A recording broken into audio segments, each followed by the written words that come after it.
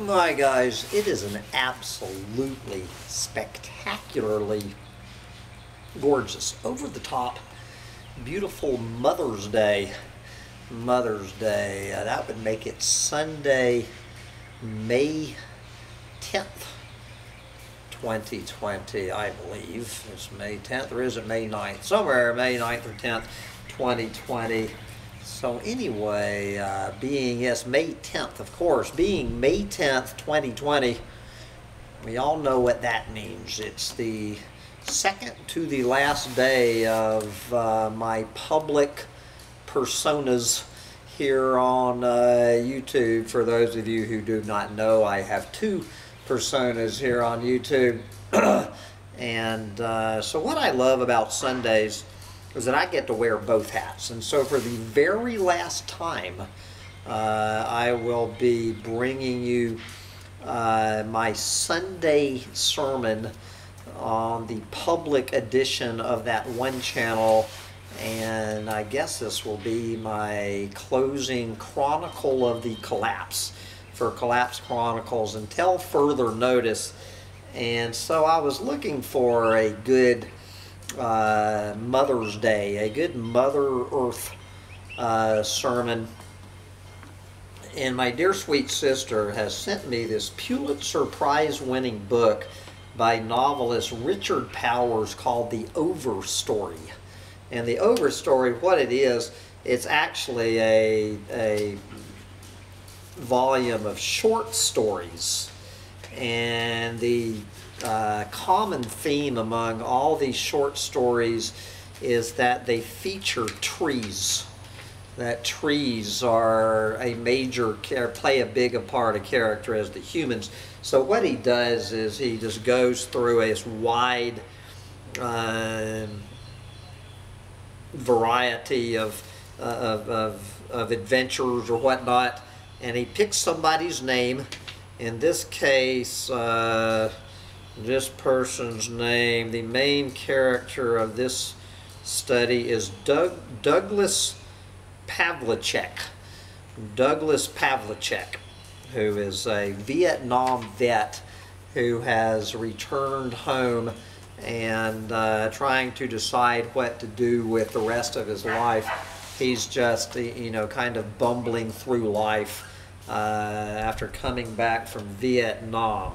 And so we're going to read the closing scene from his chapter. So guys, what I get to do here, you know, I'm 60 years old. Did you know you guys could do this with these Dollar Tree glasses?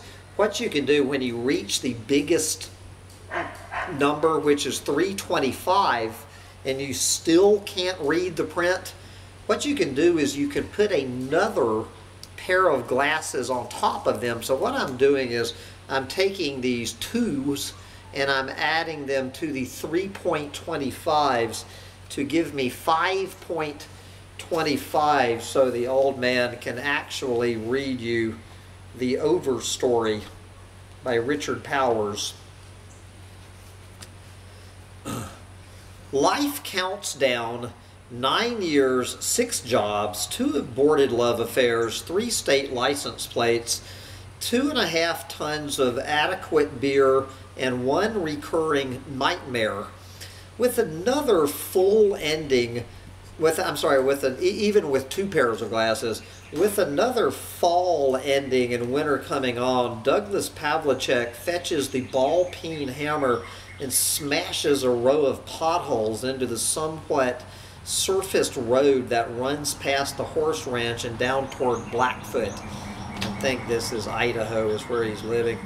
The goal is to slow people down so he can stand by the fence and see their faces a little. Come November, it may be some time before he'll have that pleasure again. I know what it means, Douglas, not to have the pleasure of seeing people's faces. Anyway, Douglas makes a Saturday of it. After the horses have been fed and read to, the scheme works. If the car slows down enough, he and the dog jog alongside until the driver either opens the window to say hello or pulls a gun. A couple of nice conversations that way, real give and take. One guy even stops for a minute.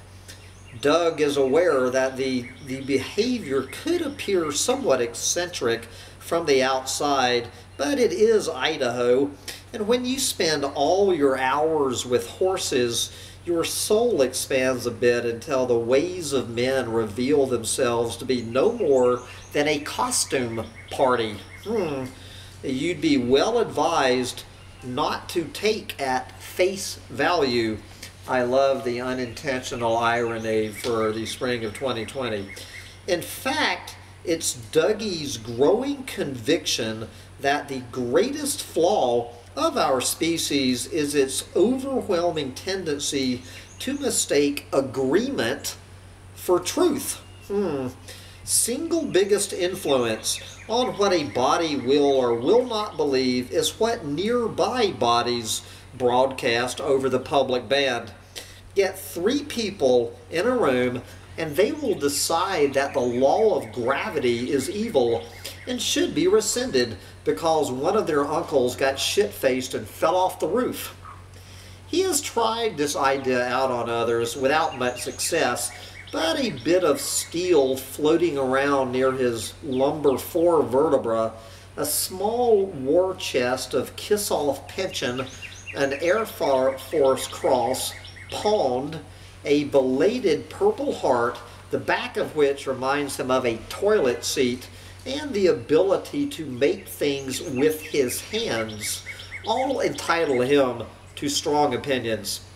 He still limps a bit. This is where he had he was parachuting out of a plane in Vietnam and landed in a banyan tree, which both saved his life and about killed him at the same time. He still limps a bit as he swings the hammer. His face has grown long and horsey in unconscious imitation of the animals he tends. He lives by himself for 7 months out of the year while the ranch's elderly owners make the circuit of their other hobbies and houses. Mountains hem in on 3 sides. The only TV reception he can get is the ant races. And still a part of him wants to know if his few and private thoughts might in fact be ratified by someone somewhere. The confirmation of others, a sickness the entire race will die of. And still he spends the second Saturday of October working the road in front of the house, hoping a good-sized pothole will slow folks down. He's about to bag the checkpoint for the day and head back to the barn to talk Nietzsche with Chief Plentycou, the Belgian draft horse, when a red Dodge Dart crests the rise at somewhere near the speed of sound. Seeing the stretch of craters, the car slams into an admirably controlled skid. Doug and the dog start their lope. The window is down by the time they come up alongside. A substantially red-headed woman leans out. They have much to talk about, Doug sees, destined to become friends. She says, "Why is the road so messed up just here?" "Insurgents," Doug explains. She rolls up her window and speeds off. Axles be damned. Not even a look. Game over. It takes something out of Douglas. Yet another last straw. Not even enough elan vital left over to read the next bit of Zarathustra to the horse. That night the temperature drops into the teens with sandpapery snowflakes scouring his face like the whole great outdoors turned into a California exfoliation parlor. He heads to Blackfoot, where he lays in a month's worth of fruit cocktail in case the drifts come early. He ends up at the billiards bar dispensing silver dollars like they're aluminum extrusion slugs. You must be ready to burn yourself in your own flame, he tells a fair chunk of the clientele. The speaker thus speaks former prisoner 571, who will forever have to say that he did not give his blanket to a fellow inmate when he should have. He comes home after 18 rounds of 8 balls with more money than he left with, buries the cash in the north pasture alongside the rest of the nest egg before the ground gets too cold to dig. Winter here is longer than civilization's running tab. I love that one. Winter here is longer than civilization's running tab. He whistles, he builds things out of his pile of antlers. A lamp, a coat rack, a chair. He thinks about that redhead and her glorious, unattainable kind. He listens to the animals doing calisthenics in the attic. He makes it through the portable Nietzsche and continues with the complete Nostradamus, burning it page by page in the wood stove as he finishes each one. He grooms the hell out of the horses, rides them daily by rotation in the indoor ring, and reads them Paradise Lost, since Nostradamus is too upsetting. In the spring, he takes his .22 out into the brush, but he can't pull the trigger or even he can't pull the trigger even on a lame hare. There's something wrong with him, he is aware. When his employers return in early summer, he thanks them and quits. He's not sure where he's going. Since his last flight as a loadmaster, such knowledge has been an impossible luxury. He wants to keep heading west. Trouble is, the only strip still west of him feels like going east again. And yet he's got his used but solid F-100, new tires, a fair amount of coin, his veteran's disability, and a friend in Eugene, Oregon. Beautiful back roads lead him through the mountains all the way to Boise and beyond. Life is as good as it has been since he fell out of the sky and into the banyan tree. The truck radio drifts in and out through the canyons like the songs are coming from the moon, high lonesome blending into techno. He's not listening anyway. He's trancing out on the miles-long walls of Engelmann spruce and subalpine fir. He pulls off onto the shoulder to relieve himself. Out here on these ridges, he could pee on the highway's center line and humanity would be none the wiser. But savagery is a slippery slope, as he has often read to the horses. He steps off the road and into the woods, and there, flag at half-mast, eyes toward the wilderness, waiting for his bladder to lift the lockdown.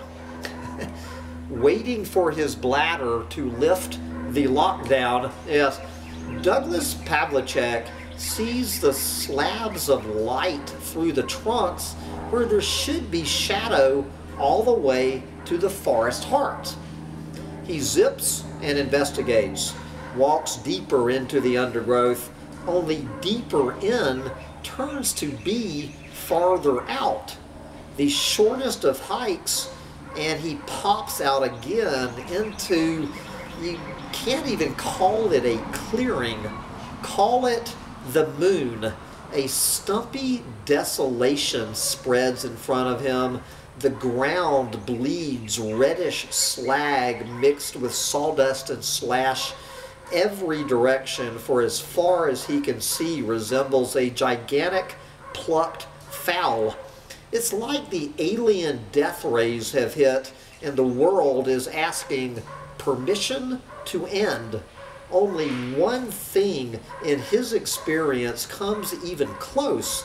the patches of jungle that he, Dow, and Monsanto helped to clear. But this clearing is much more efficient. He stumbles back through the curtain of concealing trees, crosses the road, and peers through the woods on the other side. More moonscape stretches down the mountainside. He starts up the truck and drives. The route looks like forest, mile after emerald mile, but Dougie sees through the illusion now.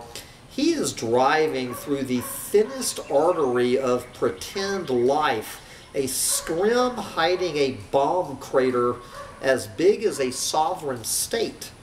The forest is pure prop, a piece of clever artistry. The trees are like a few dozen movie extras hired to fill a tight shot and pretend to be New York. He stops at a gas station to tank up. He asks the cashier, "Have they been clear-cutting up the valley?" The man takes Doug's silver dollars. "Shit, yeah." And hiding it behind a little voter's curtain, they're called beauty strips, vista corridors. But isn't this all national forest? The cashier just stares like maybe there's some trick to the question's sheer stupidity. Doug says, "I thought national forest was protected land." The cashier blows a raspberry as big as a pineapple. "You're thinking national parks. National forest job is to get the cut out cheap to whoever is buying." Well, education run amok. Douglas makes it a practice to learn something new every day. This little datum will last him for some days to come. Anger starts to boil over somewhere before Bend, Oregon. It's not just the hundreds of thousands of acres that have vanished on him from one morning to its adjacent afternoon.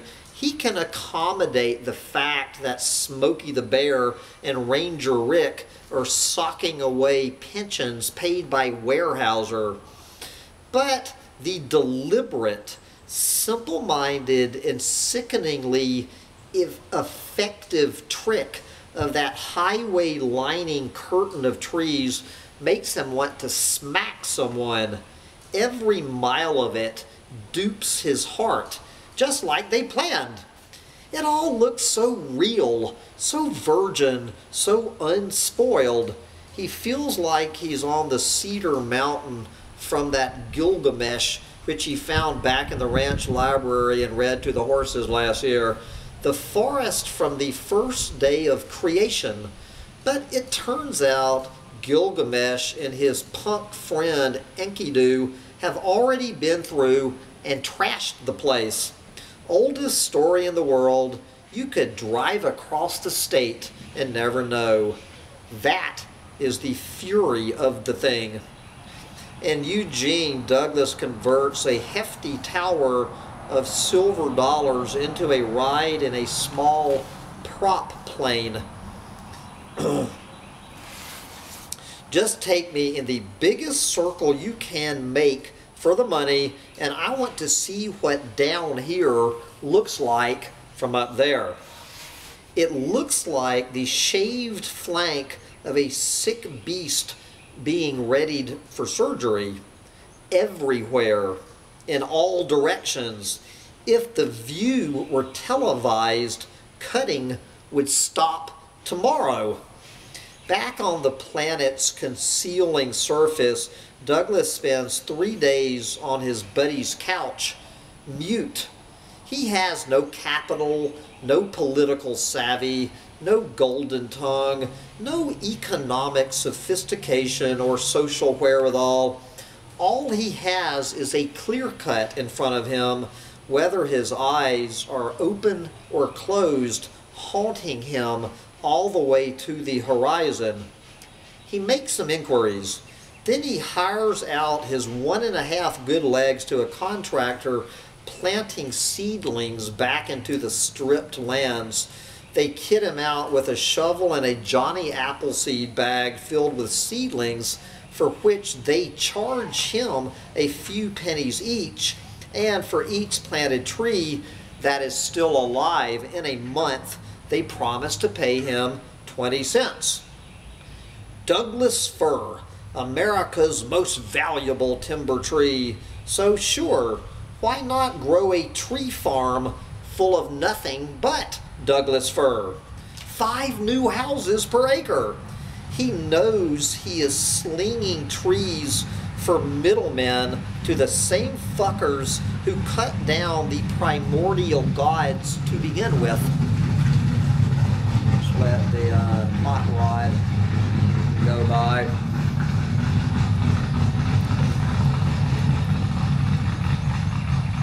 Where was I?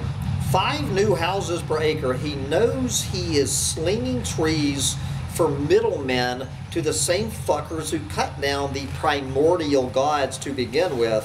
But he doesn't have to vanquish the lumber industry or even get nature's revenge. He just needs to earn a living and undo the look of those cuts, a look that tunnels into him like a beetle into sapwood. He spends his days traversing the silent, slop-filled, sloping dead zones. He drags himself across the scattered crap on all fours, losing his footing in the impenetrable slash, hauling himself forward by his claws over the chaos of roots, sticks, branches, limbs, stumps, and trunks, fibrous and shredded, left to rot in a tangled graveyard. He masters the art of 100 different ways to topple. He stoops, makes a little wedge in the ground, stuffs in a seedling, and closes the hole with a loving nuzzle from his boot tip. Then he does that again and again in starburst and scattered nets, up hillsides and down denuded gullies, dozens of times an hour, hundreds of times a day, thousands by thousands every week, until his whole throbbing 34-year-old body puffs out like it's filled with viper venom. Some days he would saw off his gimpy leg with a file if he only had one handy. He sleeps in tree planter camps filled with hippies and illegals, tough, lovable people too tired at day's end to bother much with talk. A saying comes to him as he lies down at night, stiffened with pain, words he once read to his charges in his prior life as a ranch hand.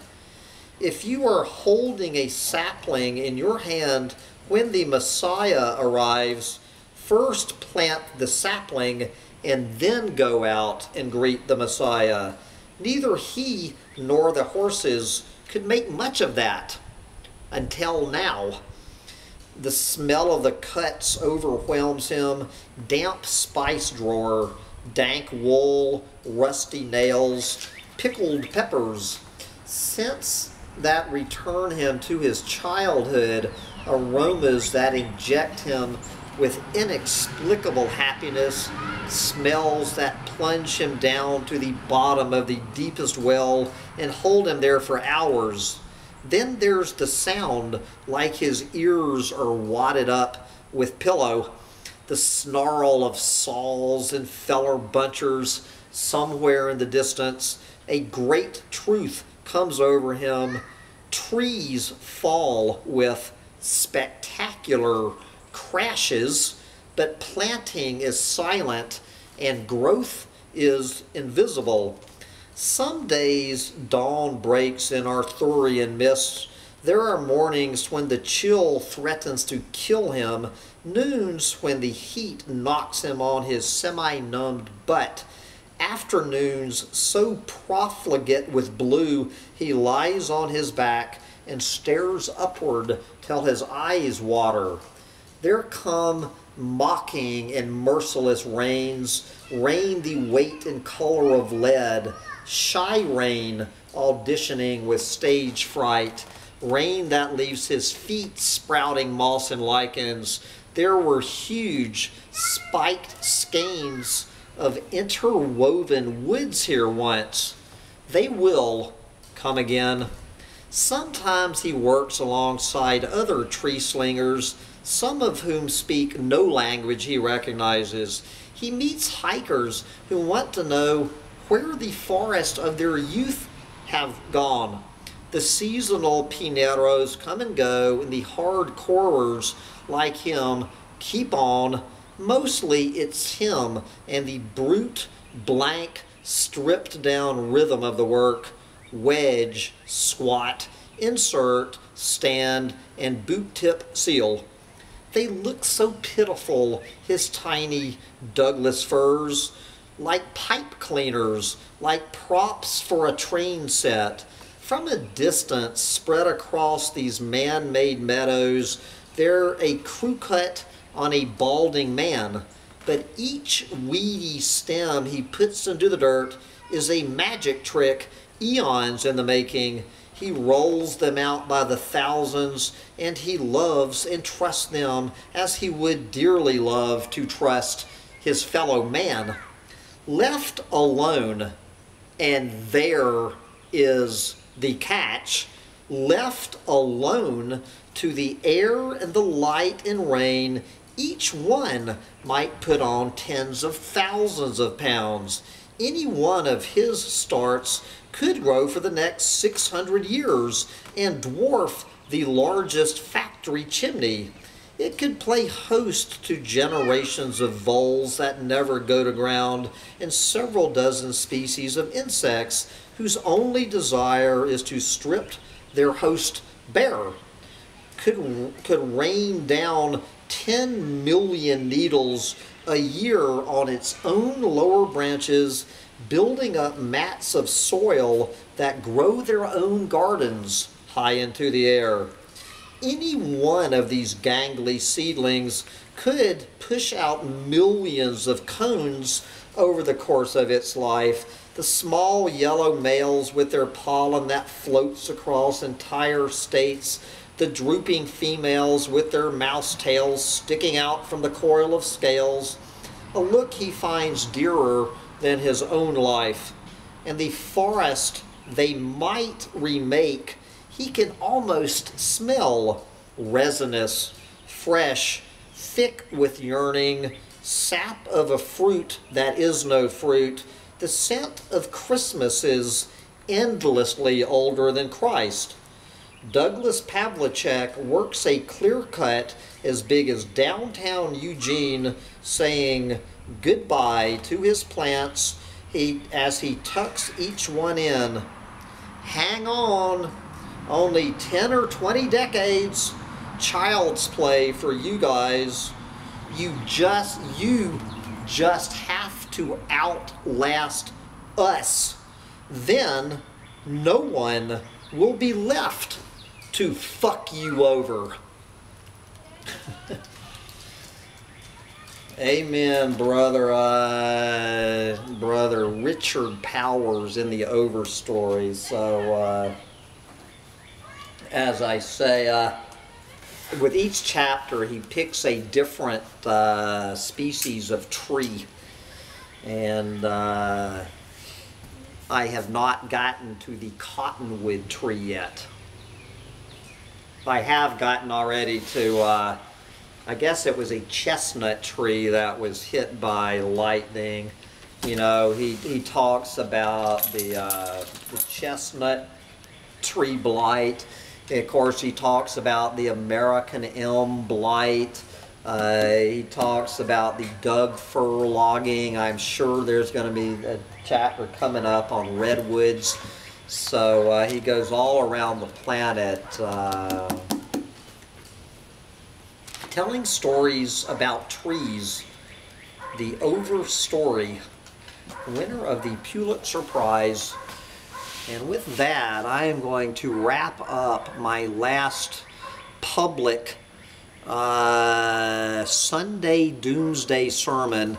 I will be continuing them over there on Patreon, and when I will be back at Collapse Chronicles, I do not know, but it has been fun being a doomsday preacher for the past 10 years.